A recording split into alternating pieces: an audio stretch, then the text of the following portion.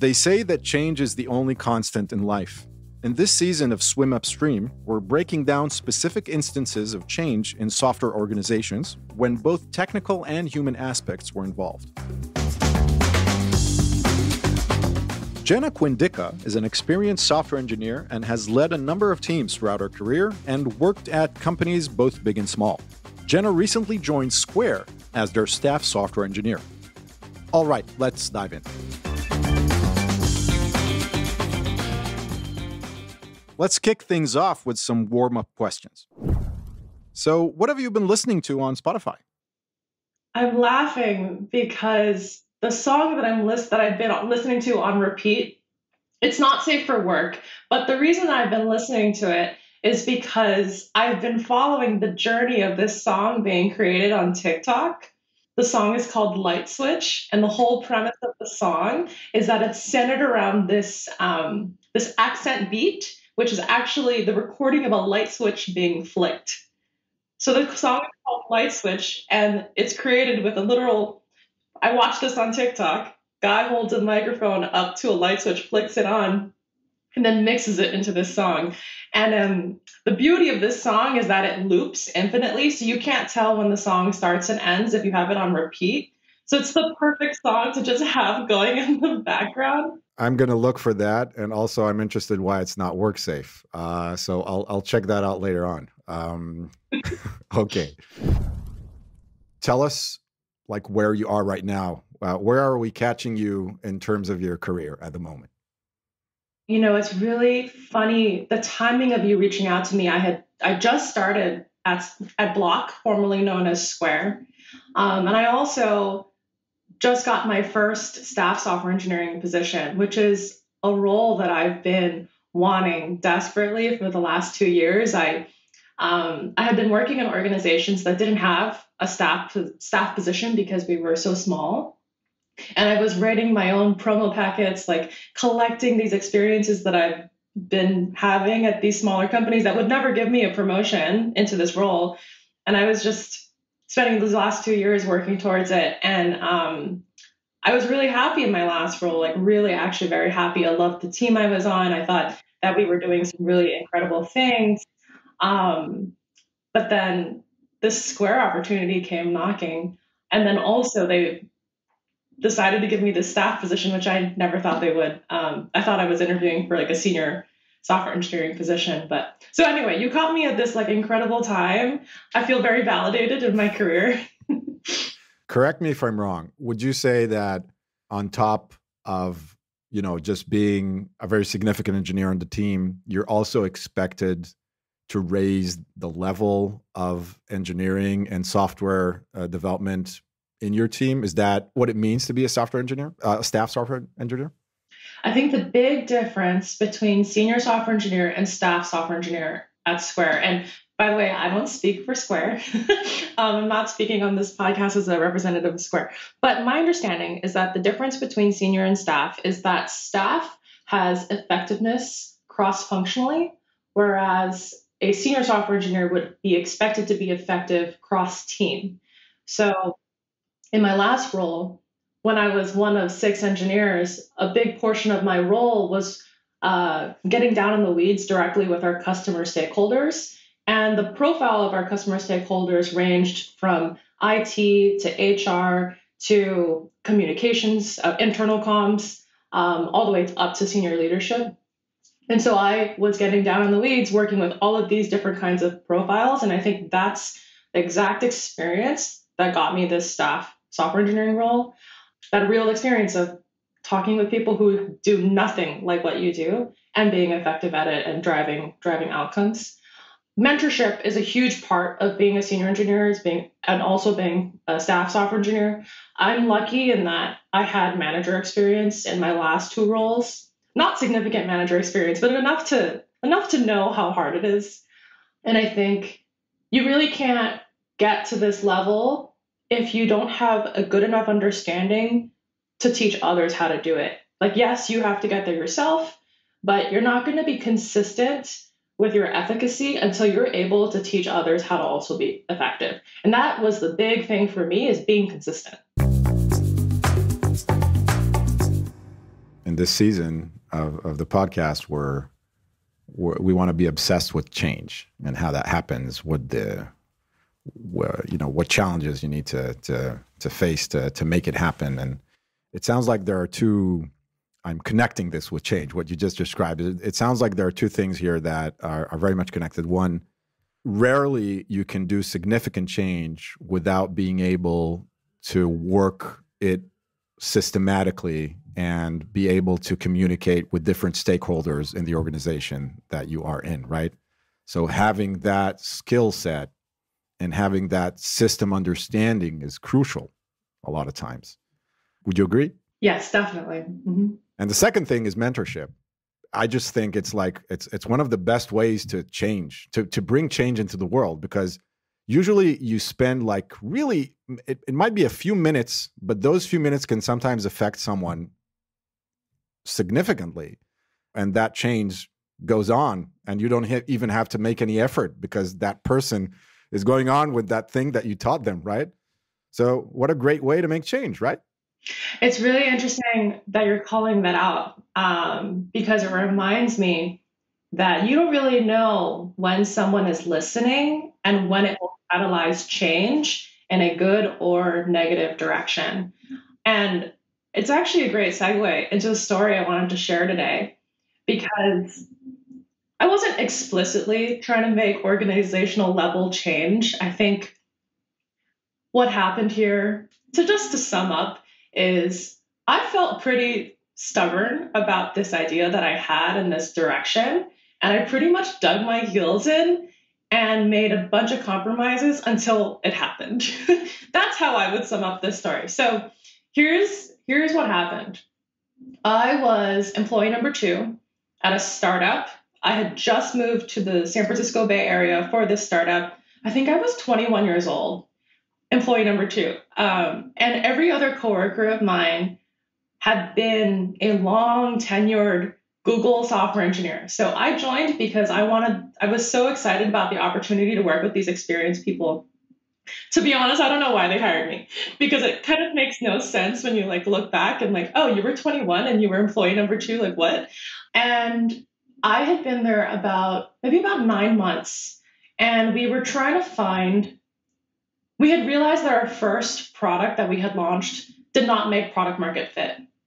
So our mission as a company was to pay attention to these long-running forums on the internet, V-bulletins and 4.0 forums that I guess now in 2022 might have been running for the last 30 years. So our idea was to pay attention to these forums, ingest their data, inspect it, analyze it, apply some machine learning, and try and retrain our models regarding ranking content. We believed that because this content had been running on the internet for decades longer than Twitter, Facebook, we believed that the data on these forums had more expertise than anywhere else on the internet. Okay. Community sourced information that had been curated over the last several decades. The most experienced people in the world at the time were writing stuff about things that they were very experienced about, right? Right. These were Google engineers who had worked on search. Mm-hmm. They noticed that Google wasn't really spending time looking at these vBulletin and Zen 4.0 PHP forums. At the time we were talking, oh my gosh, and at the time, we were experiencing this Donald Trump election. And so ground truth data was extremely important to us as a company. And I think just even in our social circles, it was really important to us. So we built the search product. We would ingest all the data on these PHP forums. So we had to write PHP to do this. And we had built the search engine, and people liked it, but it wasn't hitting product market fit. And so if we were going to survive as a startup, as a company, we needed to do something different. And it was always the idea that we would take this search data. Basically, once we have the data, then we can do interesting things to that data, to transfer learn, to rank content, to curate content. So we were trying to figure out what would be our next product that would allow us to quickly iterate and test our machine learning models while still delivering value to the world. because, you know, we could have taken that data and then disappeared for 10 years and potentially done something cool. But you can't do that in a startup. You've got to deliver some kind of value to your customers and continue to get revenue. Okay, so this is about summertime. And we were working out of our investor's office in Redwood City. I think there were 6 of us at this time. 2 people were remote. Okay, yeah, so 4 or 5 people in the office. And we would just work, and then eventually someone would say something, and then we'd all just, our whole workday would be derailed, and we'd be like sucked into these big conversations in the middle of this giant open space that we shared with our investors. And eventually, I don't know if I said it first or someone else, but we started talking about what if we just sent people an email of the 10 top ranked or curated content that was created in the last week. And then we analyzed their open and click-through rates. And then we used that data and fed it back into our machine learning model. And then magically we have some kind of trained model. So you'd be pushing instead of just pulling stuff, right? So exactly. Okay. So we spent probably 2 weeks throwing out all these kinds of ideas because a lot of the team wanted to build an app. They wanted to build a social media app where you had infinite scroll and you could like things and share things. And, you know, we wanted to build that. I think everyone was pretty clear. Everyone wanted to build that, but we didn't have our Series A yet. We were still running off our seed round. And that seed round, I think, we were going up on the 2-year mark of that seed round. We were really running out of money. And we just didn't have the revenue to keep going if we didn't raise another round. And so time was of the essence. And we were getting desperate. And so we spent about 2 weeks talking about this over and over and over. And I'm like, look, why don't we just make an email, like a marketing email? And when you really think about it, these PHP forums, they weren't sending email. If you wanted to access content on these PHP forums, you had to remember the domain. You had to navigate to it. You had to remember to navigate to it. There were no hooks. There were no ways to pull you back in. And that's how you access that content. And so to me, I love email. I love that I can curate it. I can unsubscribe. I can mark that stuff as spam. Like, I love email. You have so much control over the content that arrives in your inbox. And so I was like, oh, this is pretty cool. We could do this. This could be a great experiment. It's really quick. Sending emails so easy. Like, what do you mean it's going to be hard? Like, it's email. And kind of like what I was saying earlier, the thing that sticks with me to this day, it's been, I don't know, five years or whatever. It's however long it's been, 6 years. And the thing that really sticks to me about this story, the reason I keep talking about this story, is my CTO said in one of these big brainstorming sessions that he never wanted to work on email. He thought email was the worst. He would never dedicate his life to email. It's not something he wants to spend his time on. He would quit if we worked on email. And he said all these things, and I was like, oh my gosh, like, this is our CTO. If he doesn't agree, what are we going to do? And I genuinely did not see another option. And eventually I said, okay, we're not going to do this forever. It's just an experiment. We just want to like get some data. We want to test our ideas. And this is just an experiment. It's just a test. We can craft this test to be time bound. So we don't have to dedicate a ton of engineering resources to it. It's not something that's going to live forever. We can write some Python scripts to send these emails. We could take CSV dumps of the database and just run the command on our computers. Like, this does not have to be a productionized system. We might just throw everything away in 10 weeks. Like, let's just find out if it works as a test. You're taking this huge frog, right, that the CTO would not swallow ever, and you were making it into this small pill, right? It might have been obvious to someone like in his position that that's what you were doing, and he would need to swallow the frog at the end, right? If that worked out. So how did that work? I raised my hand and I said, I'm going to do all the manual work that I have to do to make this happen. And we're going to start sending emails next. I promised we would send emails by the next week, and we would pick one forum, and we would pick I think we picked like users that had been active in the last 30 days.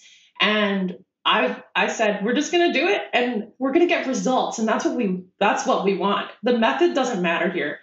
I'm sorry to just to stop you here again. So we took the frog, made it into a pill. But the second thing here that made it work was that you said, I'm going to do this. It's on me, right? And I'm assuming it would have been harder to say, don't do it when you're saying, I'm taking this on myself, right? So why worry about it? Is that true? I think so. I mean, let's be clear about what I was volunteering to do. I was volunteering to go into a production database, take some CSV dumps of emails, PII, stuff that you should really never do. And then I was creating a Python script that would, query for the content we were going to put into the email, and then call an API to then pair the emails with the content together. And the thing that makes me upset to this day is we wanted those emails to be personalized. It was so important to us that each of those emails said hi, first name in the email. I don't know if it was in the first rev or the second or the third, but throwing in the fact that it had to be personalized was like the hardest part about this whole manual process. Would have been way easier if we just copied and pasted the content into MailChimp and just sent one email, the same email to everybody. Anyway, yes, I signed myself up for 12 to 16-hour workdays for an entire summer. And so when I said, maybe a month before we realized these issues, that email would be easy, I was wrong. We spent the 10 weeks running the experiment. Our emails were wildly successful. We were beating industry standard click-through rates by, I think, 50%. It was just really incredible how well these emails worked.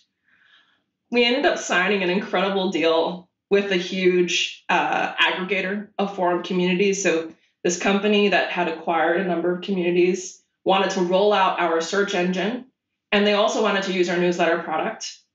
So I think, we raised our Series A on this email product, which no one ever believed we would. And, I left the company maybe about a year after we raised our Series A. And I do miss it, but I don't regret it because it was the right thing for me. But, it's really funny. You reached out to me maybe like a month or 6 weeks after this company that I'm talking about got acquired because of this email product.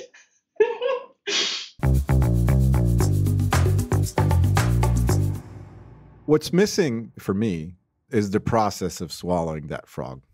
I mean, I would assume, and tell me if that's right, that you tried something and you saw enough good results at first to justify keeping in this direction. Is that true?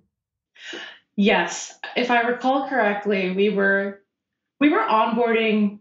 We had forums lining up to be a part of our newsletter experiment. And we had to gate the experiment because we couldn't take on more forums. And so I think we started off with 5 or 6, and I think we eventually rolled out to 12 within the first couple months. And I think just that excitement that we generated with these customers was enough to decide, oh, okay, wait, if we want to double the size of this experiment, now we're going to have to invest in productionizing this system. I think, honestly, it worked so well in that we did one thing. We got some good feedback. We did more of it. We got more good feedback.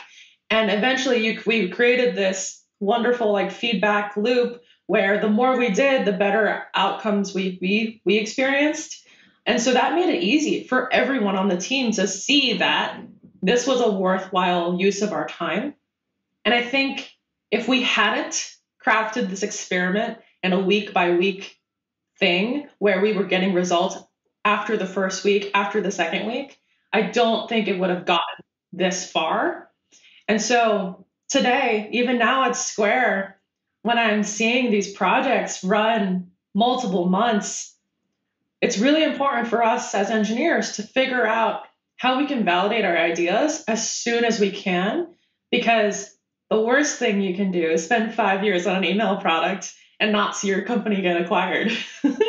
So basically, it's not only that you're making sure you're not going in the right direction, It's also that if you know that there are steps in the process and that you can exit at each one of those, it's easier to make the decision to go for something risky, right? Because you're not risking the next 2 years. You're only risking the next few weeks, right? Exactly. I couldn't have said it any better.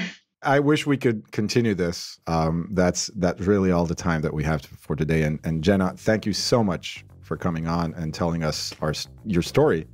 And I'm sure it's going to be an inspiration to people that want to make change in tough situations. So thank you very much. Thank you for having me.